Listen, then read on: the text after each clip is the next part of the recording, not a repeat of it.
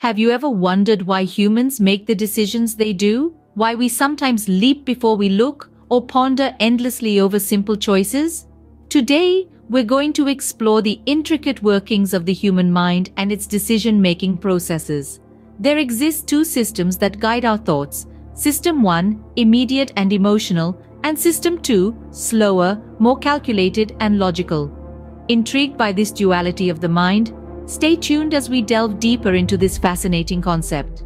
To understand this better, we turn to Nobel Laureate Daniel Kahneman's masterpiece, Thinking, Fast and Slow.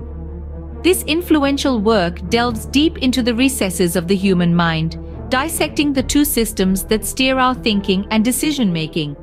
On one side, we have System 1, the fast, intuitive, and emotional part of our brain. It's the snap judgments and gut feelings we often rely on without even realizing it.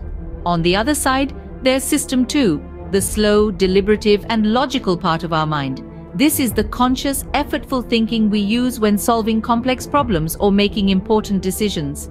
Kahneman's book doesn't just map these systems, it reveals how they interact, compete, and even sabotage each other in our daily lives, providing profound insights into behavioral economics. But what exactly are these two systems, and how do they influence our daily lives? First off, we have System 1. This is our fast, intuitive, and emotional way of thinking. It's like an automatic pilot guiding us through the day-to-day. It's the voice in our head that responds before we've even fully processed a question. It's our instinct, our gut feeling, and it's often right. System 1 is incredibly efficient, helping us make split-second decisions that can often save us time or even our lives.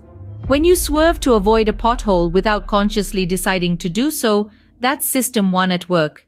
It's our survival instinct, honed over millennia of evolution. But it's not always perfect. System 1 can lead us to make snap judgments based on incomplete information. It can be overly influenced by our emotions, leading us to make decisions that feel right in the moment, but may not be in our best interest in the long run. It can even lead us to see patterns where there are none, a phenomenon psychologists call apophenia. And it's not just about making mistakes. Sometimes our quick-thinking System 1 can lead us to brilliant insights, to eureka moments that can change our lives or even the world. So that's System 1, our quick-thinking gut reaction side. But what about when we need to slow things down? Enter System 2, our slower, more deliberative, and more logical thought process. Unlike its swift and instinctive counterpart, System 1, System 2 is the contemplative philosopher of the mind. It's the system we engage when we're solving a complex math problem, deciding on a career path, or evaluating the pros and cons of a difficult decision. System 2 takes its time, meticulously analyzing every detail before reaching a conclusion. It's the part of our brain that strives for accuracy over speed, precision over impulsivity. It's the chess player, carefully considering each move and its potential consequences.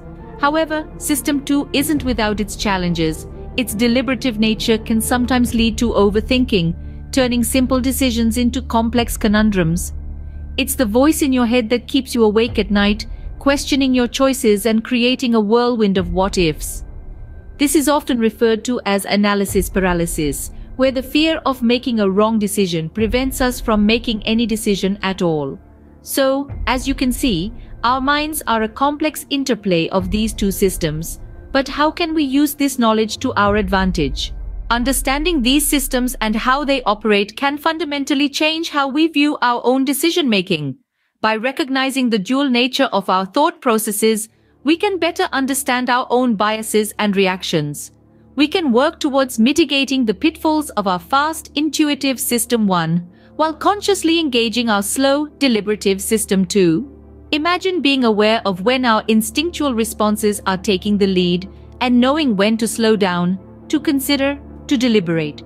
The ability to distinguish between the two can lead to more informed, rational decisions, be it in our personal lives, professional pursuits, or even social interactions. This understanding can also help us better comprehend others, fostering empathy and enhancing our interpersonal relationships. It's about being mindful of the psychological processes at play, both within ourselves and others. For a deeper understanding, we highly recommend reading Daniel Kahneman's Thinking, Fast and Slow. It's a game changer, and it might just change the way you think about thinking.